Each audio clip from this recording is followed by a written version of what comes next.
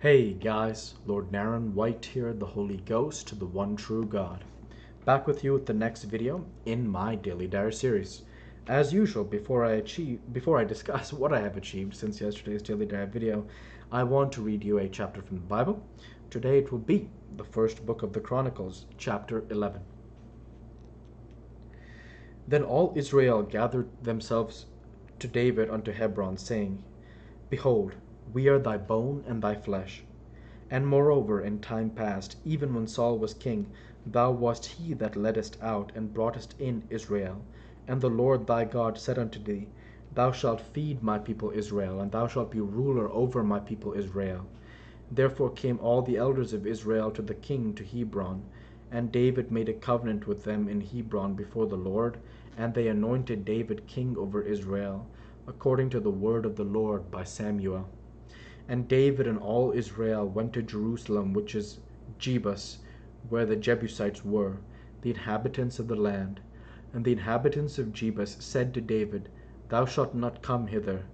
Nevertheless David took the castle of Zion, which is the city of David.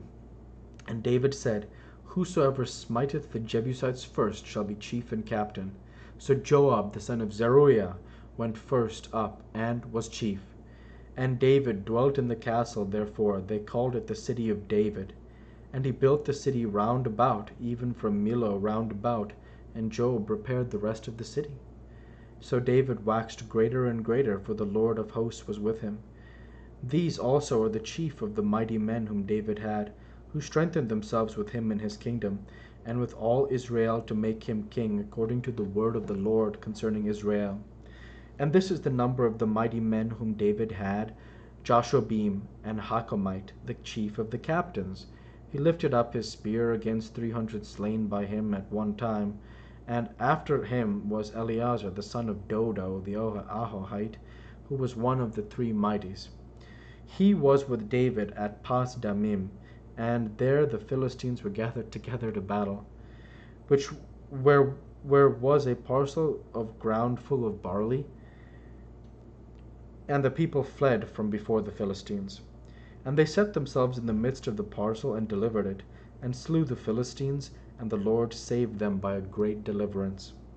Now 3 of the 30 captains went down to the rock of David, into the cave of Adullam, and the host of the Philistines, and camped in the valley of Rephaim. And David was then in the hold, and the Philistines' garrison was then in Bethlehem. And David longed and said, Oh, that one would give me drink of the water of the well of Bethlehem, there is at the gate.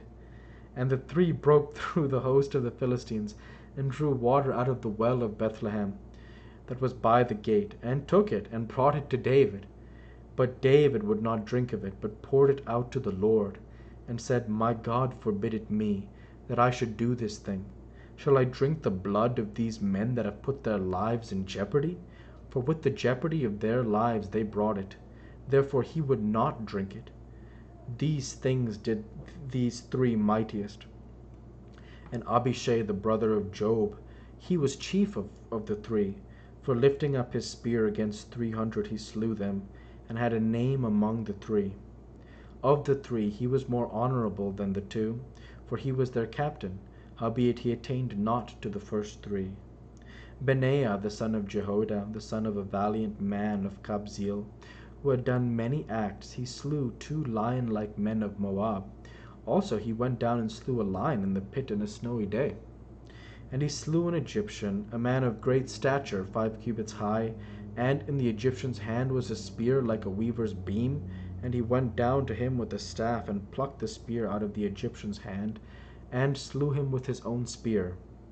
These things did Benaiah the son of Jehoiada, and had the name among the 3 mighties. Behold, he was honorable among the 30, but attained not to the first 3, and David set him over his guard.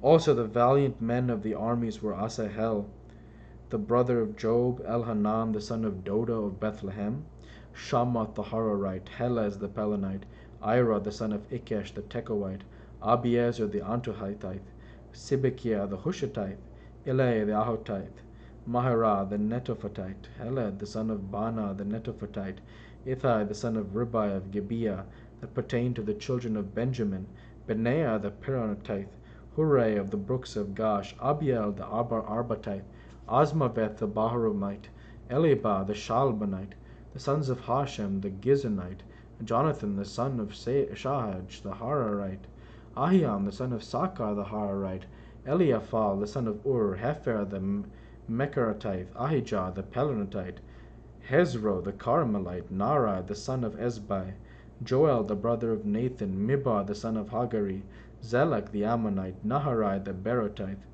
the armor-bearer of Job the son of Zeruiah, Ira the Ithrite, Gareb the Ithrite, Uriah the Hittite, Zabad the son of Ahlai, Adinah the son of Shiza the Reubenite, a captain of the Reubenites, and 30 with him, Hanan the son of Makkah, and Joshaphat the Mithnite, Uzziah the Ashtarithite, Shammah and Jehiel the sons of Hotham the Arorite, Jediel the son of Shimri, and Joha his brother the Tizite, Eliel the Mahavite, and Jerubbaal and Jehoshaphat the sons of Elnam, and Ithmah the Moabite, Eliel and Obed, Jasiel the Mesobate.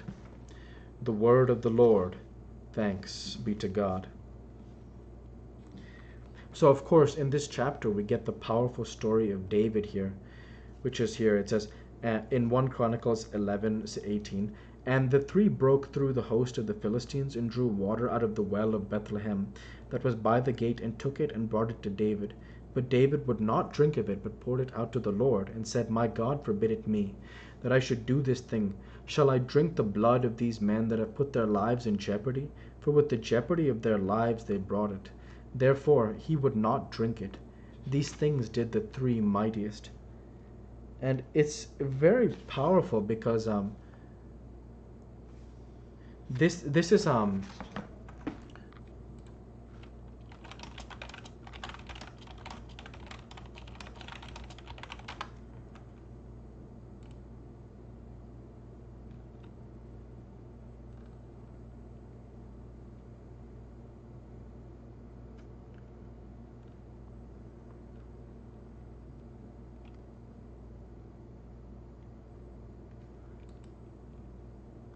yeah, so David understands that the men are very valiant and mighty to have gotten him water because he was thirsty.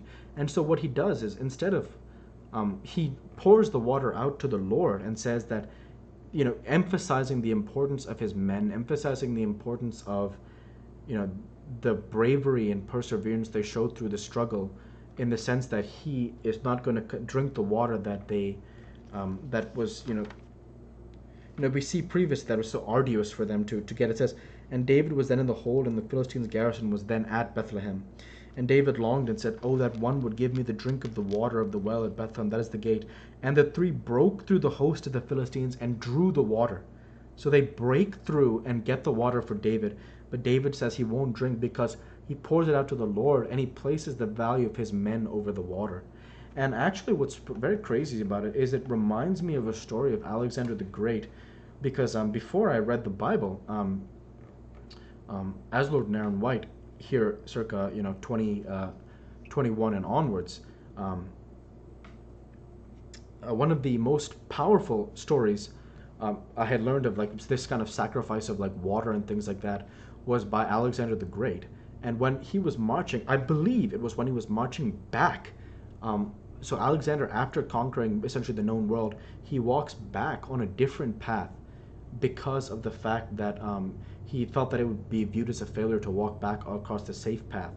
And of course he dies, I think, in the process. I don't remember when it was. Either way, they were across like an arid desert, and it was very hot, and the men had no water. And so Alexander was thirsty, so he asked for water. So some of like the last flask was given to Alexander, and he noticed that none of the other men had water. So instead of drinking the water, he pours it on the ground and says, if the men can't drink, I won't drink either. And so he says that, and the men are inspired by this because it goes to show that Alexander is one of them, that he's making this sacrifice, and that that their leader is willing to struggle alongside them, basically. And what's so, of course, obviously King David is before the time of Alexander, and it's so powerful because it actually reminds me a bit of that, that David, he wants the water because he's thirsty, and the three men break through the host of the Philistines. So you can imagine that the three men break through and they give David the water, but he won't drink because he values the life of his men more than the water. So that was a really powerful story, I felt. And so with that, I'll go ahead and end the Bible reading there for today and transition over to what I have achieved since yesterday's Daily Dive video. Since yesterday's Daily Dive video, I worked my software developer job and I've created this Daily Dive video for 2923. And with no further achievements since yesterday's Daily Dive video, I want to go ahead and say thank you for watching and I hope you enjoyed. Please like, comment, and subscribe as it greatly helps the channel. Light to be with you all. Take care and thanks again.